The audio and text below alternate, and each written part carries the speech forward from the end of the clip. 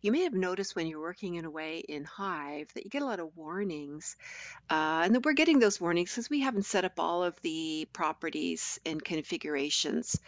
And get a little busy and a little aggravating. And this happens in a number of products that will log warnings and errors to the console. Well, we can change that and suppress those warnings going to the console to make our Hive and Beeline experience a bit better.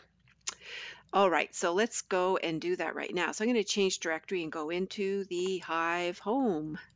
Now, of course, we can do that because we set up Hive home pathing in our bash RC. Okay. We can see all the directories we get in Hive home, and the one that's important to us is this conf directory. This is where we set all our configuration up. So let's go into there. And there is a file right here, and most of these are protected template files. There's this Beeline Log4j. Log4j is what's used to output errors and warnings to the console in a number of Hadoop products. So what we're going to do is use the nano editor to edit that properties page, and it's protected. What we'll do when we save it, we'll drop off the .template part. So you'll see this list of properties right here, and here it is.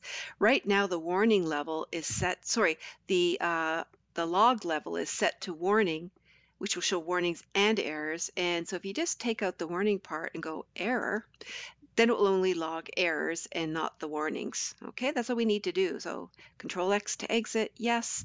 And we're just going to drop off the .template part with the properties intact. And yes, that's good to go.